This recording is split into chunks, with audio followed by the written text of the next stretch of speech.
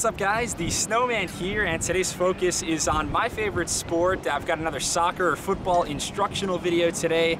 We're getting back to the basics with my soccer positions explained. So essentially just gonna go over some different positional terms in soccer, terms like striker, fullback, wingback, just to name a few, explain what they are and their roles. We're also gonna go over how formations work. So for example, what does a 4-4-2 formation mean? What do those numbers stand for? So yeah, going over positions and formations, and let's jump into it right now. We'll begin by looking at some formations. If you didn't know, professional soccer is 11 players versus 11 on the field at one time. One of the most basic formations in the game of soccer is the 4-4-2 setup. So why is it called a 4-4-2 formation? Well, that's because we list formations according to the number of defenders, midfielders, and forwards in that exact order. Ignore the goalkeeper, defenders, then midfielders, then forwards. So you can see in the 4-4-2, for defenders, they play the furthest back of the outfield players. For midfielders, they appropriately play in the middle of the field, and then the two forwards, they play up the pitch and score most of the goals. Again, the 4-4-2 is extremely common throughout soccer. Some other common formations include the 4-3-3. With this one, obviously, you can see we took one of the midfielders and moved him or her up the field to become a forward. Three forwards in this formation provide some major firepower in the attack. We also have the 5-3-2, which is gaining more popularity in the modern game. This one with 5 defenders. It can be a very versatile lineup if you have the right personnel, but coaches can set up their 10 players any way they want with these different lineups. My personal favorite formation is the 4-2-3-1. This setup was really popularized at the 2010 World Cup. 4 defenders, and we actually split up the midfielders with this lineup. So 2 defensive midfielders, 3 attacking midfielders, and then 1 lone forward up front. Let's move on to some positional terms and talk about defenders now. The first type of defender is the center back, also historically called the center half. They're set up right in front of the goalkeeper. Most formations employ a pair of center backs, and their job is to prevent the opposing forwards from scoring either through man marking or zonal marking. Center backs are often the tallest, strongest players on the team. They also have to be good in the air, defending on corner kicks as well as moving up the pitch on attacking set pieces. The sweeper is a position that isn't as popular anymore, but it's basically a more fluid version of the center back. So traditional sweepers play even deeper on the pitch than center backs, but they have a pretty similar job description. Read the game from the back and try to avert danger, make tackles on the opposition.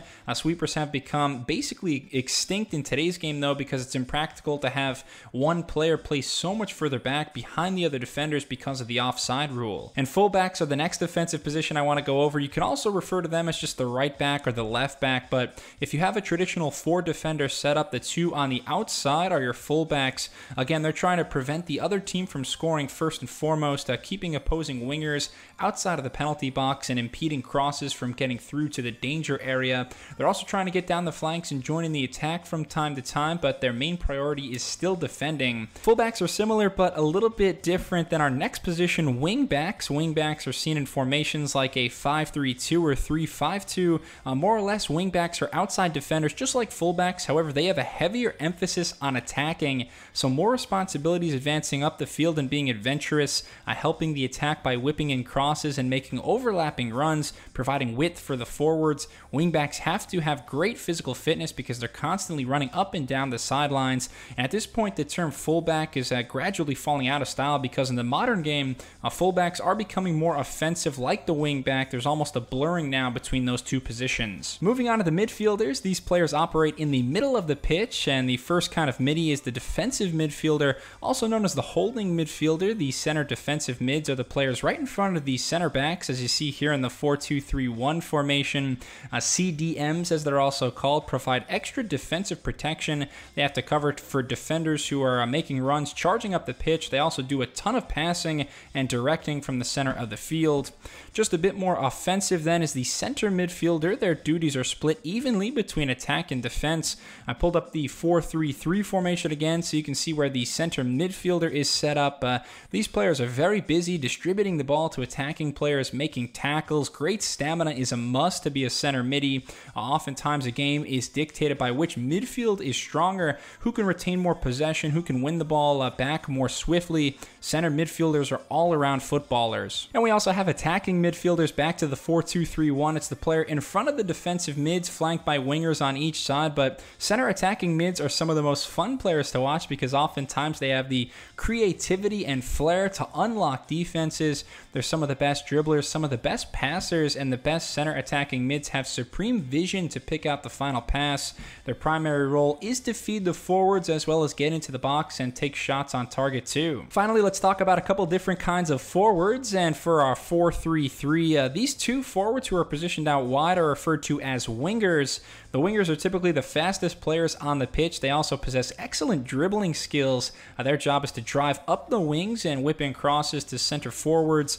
Wingers also may cut in and try to take on defenders in the hopes of manufacturing shots on target. Again, they spend most of their time out wide. It's all about supplying the other forwards to generate goal-scoring opportunities. And then the striker or center forward is the other kind of attacking player. Strikers are always located the furthest up the pitch.